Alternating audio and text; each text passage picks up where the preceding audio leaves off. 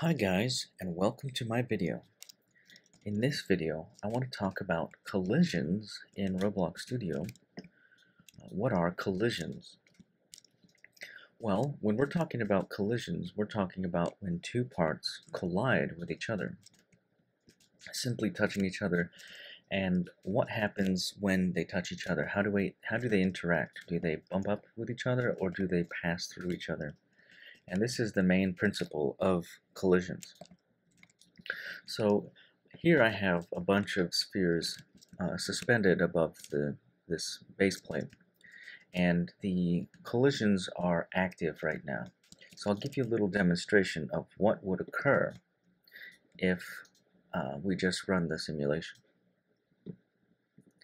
You can see that the spheres collide with the base plate, they collide with each other, they're bouncing up and down, and collisions are in full force.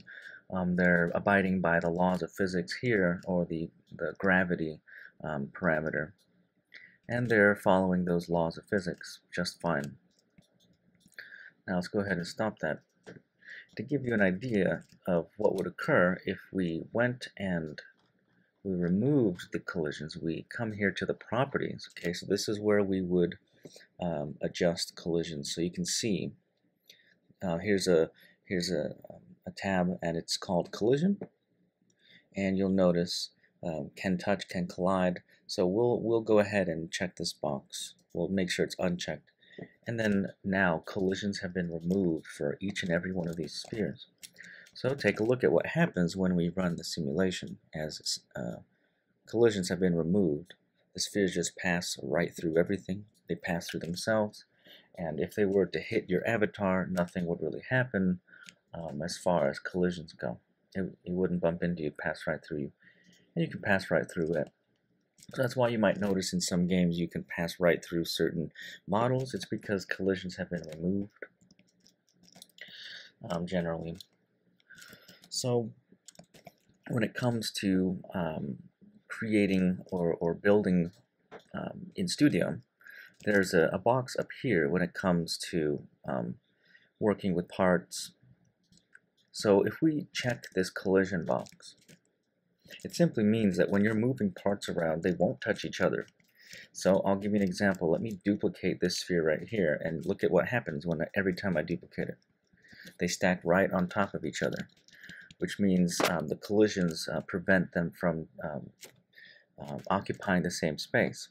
But if I go ahead and uncheck collisions and I duplicate, you'll notice I'm creating more spheres, but they're all in the exact same spot, right? So you'll notice that the collisions have, if I remove it, then they can just occupy the same space. You can have 1,000 spheres right in this spot, and it just looks like one. So that's the property up here. When you're working with parts or you're just building, if you have collisions when you're laying bricks down, the bricks won't touch each other, which is actually pretty useful for building with precision. Many times I have it unchecked because I like to duplicate it quite a bit and just kind of spread them around like that, and it's kind of fast and easy that way. So again, let's go ahead and activate collisions. All right, within these spheres, and let's again get a very clear idea of what happens when collisions are enabled. Again, they will follow the laws of physics, and they will be an actual thing or an obstacle that you can interact with and collide with. So that pretty much sums up the video, guys. I'd like to leave it there, nice and sweet.